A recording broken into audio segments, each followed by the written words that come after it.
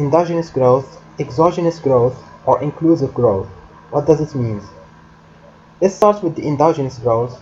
As its name suggests, it's indicative of internal growth or local growth or self-sustained growth.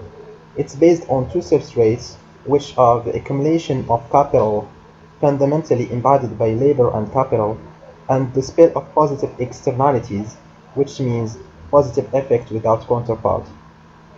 Is it the theory of the endogenous growth refined by three economists, first with Romer, who considers innovative physical as the engine of growth, Lucas, who considers human capital as the source of economic growth, and finally Barrow, who considers public capital as a source of growth. Let's move on to the exogenous growth. By its name, it's an external growth, and its founding father is the American economist Robert Solow, who explained that the two factors of production, namely capital and labor, may lead to poor productivity or maybe a limited production and a stationary state. Since he thought of other relays of growth, in this case the quality of economic, social, legal institutions, the improvement of the work's quality, and finally the technical progress. Is it what we call the total factor productivity or multifactorial productivity?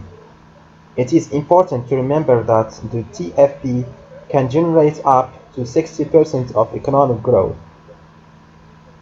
Let's move on to another type of growth called inclusive growth, which is therefore intended to be comprehensive and integral.